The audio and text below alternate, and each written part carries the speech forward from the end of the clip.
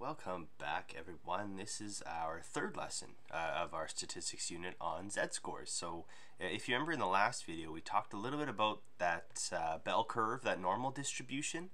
And we talked about things that had different, contexts. One example, I think, talked about, weights of dogs. The other one talked about a number of trees. Which are obviously very different things. Now Z-scores offer us a way to really standardize everything. It gives us a common way to talk about any type of context or situation and still have them graphed or plotted out on a bell curve. So they're a really nice way to standardize things, and we do this a lot. Especially when talking about marks or grades in a course, right? We talked a lot about percentages. Right, it's not usually helpful to tell somebody you got 4 out of 5 on your English essay, but you got 95% on your math exam. Right, it's just you have to convert them to the same type of units to really determine which one you did better on. Right, the fraction or decimal versus a percentage. Many people, it's just easier to talk in terms of percentages than it is in a different measurement style. So we won't really talk about this first part here because we can make our generalization, and using the information we just talked about, in order to make an actual comparison, we need to convert the data so it's all the same. And the way we can do that is by using what we call a Z-score. So consider somebody who scored 18 out of 30 on a science test, but 25 out of 40 on a math quiz. Right? Using the fractions isn't necessarily the best option because they're out of different totals. Right, so to actually determine which score is the higher one, we would convert to a common scale, and for many people that is percentages when it comes down to marks, especially in school. But in statistics, we convert to something called the Z-score, and all it really is a standardized value that indicates the number of standard deviations that we are from the mean. So in a standardized normal distribution, we take the average as being 0.0, right? The place where all of our data stems from. And as we go out from that mean, we talked in the last video about standard deviations, right? And we always talked about, 1, 2, or 3 standard deviations. Now, with regards to Z-scores, those values, instead of being standard deviations, they are going to turn into Z-scores, right? So Z-scores below the average are negative, they go on our left side, and Z-scores above the average are positive, they go on the right side. So it gives us a standardized way to discuss this, right? So if my mean is 1, or sorry, if my mean is 0, sorry, I don't know why I said 1. If my mean is 0, that's my central point, my point of symmetry around my bell curve. Well, a Z-score of 1 would mean that I'm 1 standard deviation from that mean. Right? If it was -1, I would be, 1 standard deviation below that mean. That's all it really is, a way to give us a standardized measurement. So that those standard deviations now, if they're represented as a Z-score, they could mean, the average, they could mean dog weights, it could mean number of trees, it could mean heights of people, it could be IQ, it doesn't matter, but now it's a standardized way to talk about everything, which is where its power comes in. There's a formula to do this, and here it is in this box, the Z-score formula, which lets us take, the average, some specific data value, subtract the average, and divide by the standard deviation, and that will tell us where we lie along this axis. So we'll use this formula a few times to see exactly how it works, but it gets us to calculate, relative distance from that mean, essentially. So given a scenario, we're going to go calculate the Z-score, right? Where we would be, left side of the average or right side, it'll tell us, if it's positive or negative. So if needed, round them to the nearest tenth. So this first one says Edmonton's average daily temperature in June is 21 degrees Celsius with a standard deviation of 3 degrees. On a particular day in June, the temperature is 15. Right, so if we're going to go calculate the Z-score for this specific scenario, really we're looking at comparing this specific temperature day relative to the average. So again, our formula for Z-scores, a specific Z-score is equal to the data value, subtract the average, divide by the standard deviation.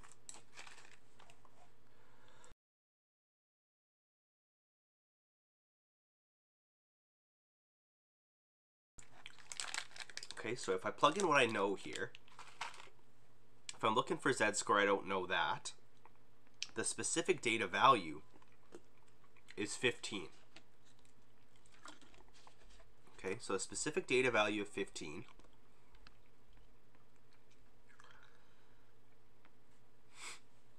minus the average temperature, so 21,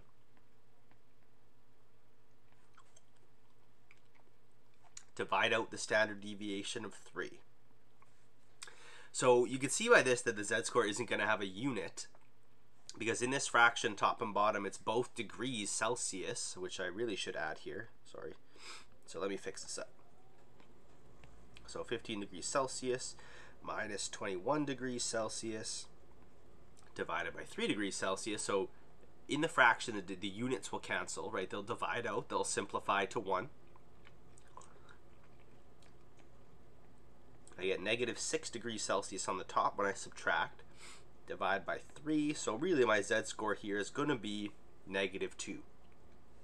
Now if I draw out a bell curve to show you what this might look like, because really that z-score has no meaning right now. Right, here's my bell curve. The mean would go in the middle, so the average is 21. Now the specific temperature that we're talking about here is 15, right?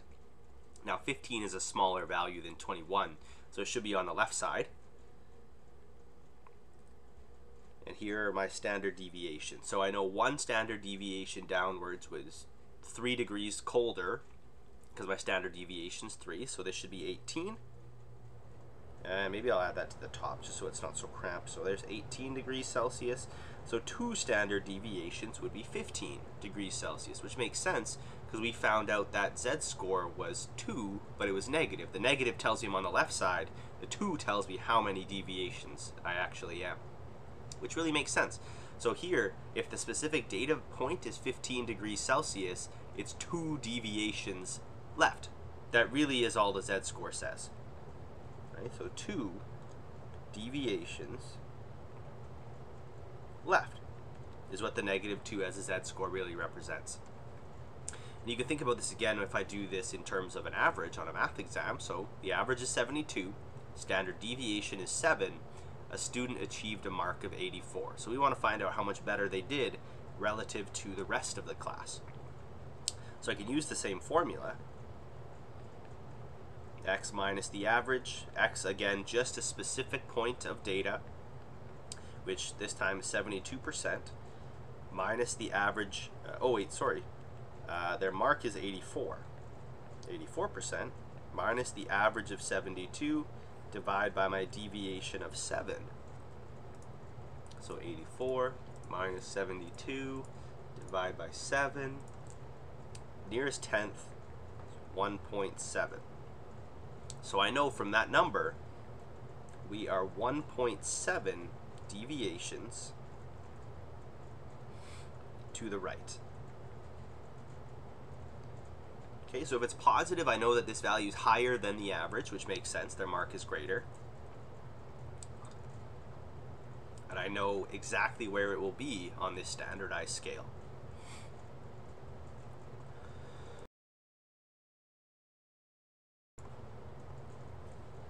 Okay, you can think about this in terms of a runner as well. Average time for a sprint is 25.57 seconds. Standard deviation of 0.62. The athlete has a run time of 24.77. So we're really just trying to compare their time to the average. Are they better than average, or are they, worse than average? Are they slower or faster? Right? So same formula for z-score. Specific value minus the average. Divide out a standard deviation to really determine their place.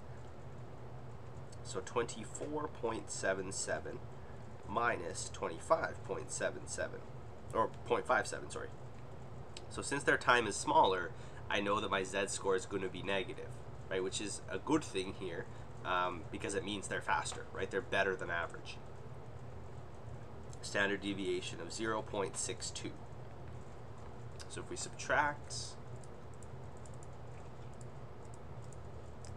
5, divided by 0.62. There we go. Negative 1.3. Okay, so negative here is better.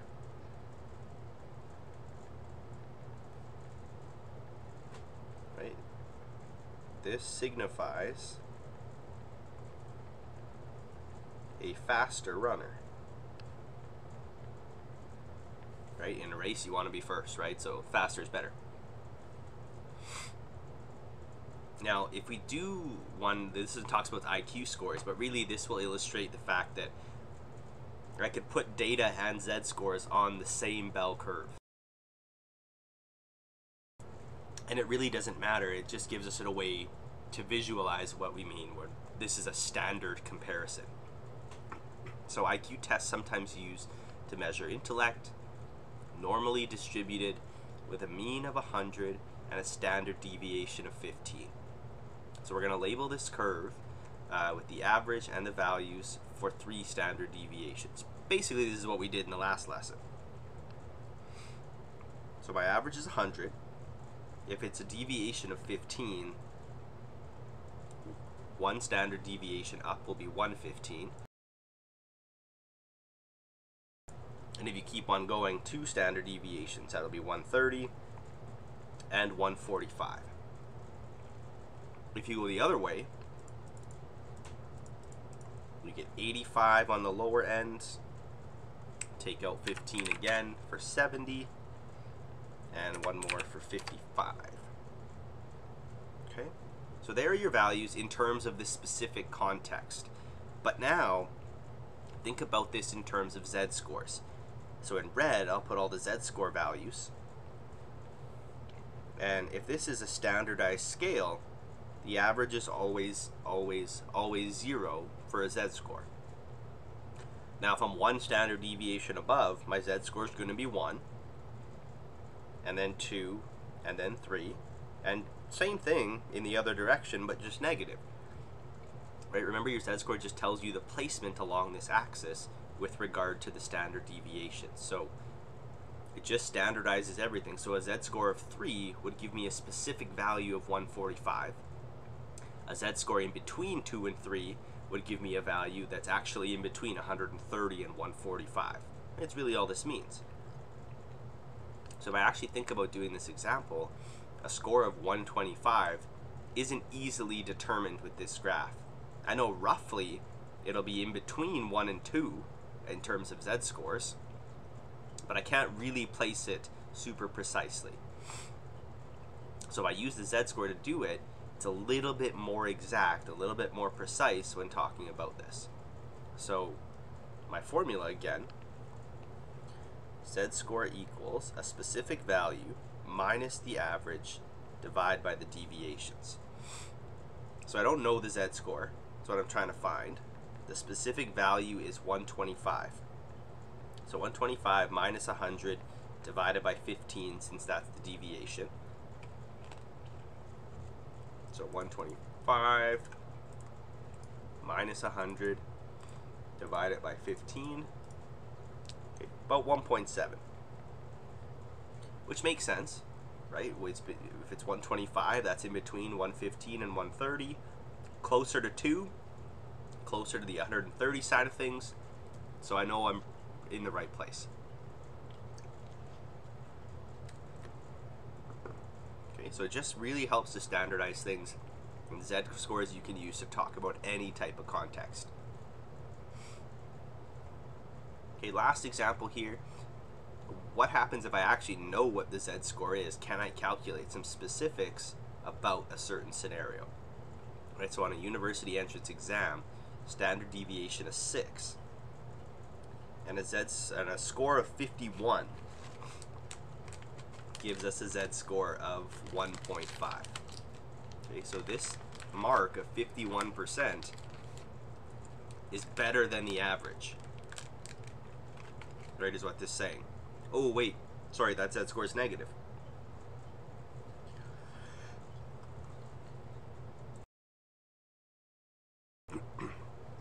Okay, that negative sign's actually there, so we'll write this as negative 1.5. Okay, so that makes a little bit more sense. So this z-score should actually be negative, so just be careful, a little bit of a typo there. So 51% is lower than the average. That makes a little bit more sense here. So same formula for z-score, specific value minus the average, divide by the standard deviations. So this time I know the z-score is negative 1.5. We'll put in everything else we know. So I know the specific mark is 51. That's what we're talking about. I don't know the average, but the standard deviation is 6. So if I go to solve this using everything I've learned, well, I can multiply both sides by 6. So negative 1.5 multiplied by 6 will get you to negative 9. That equals to 51 minus your average. If you subtract 51 from both sides, negative 60 is equal to the negative of the average mark, so the average mark must be 60%.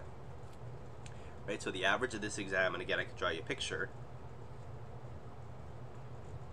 right, my average goes in the middle, that's 60, and one standard deviation in the left or negative direction would be 54.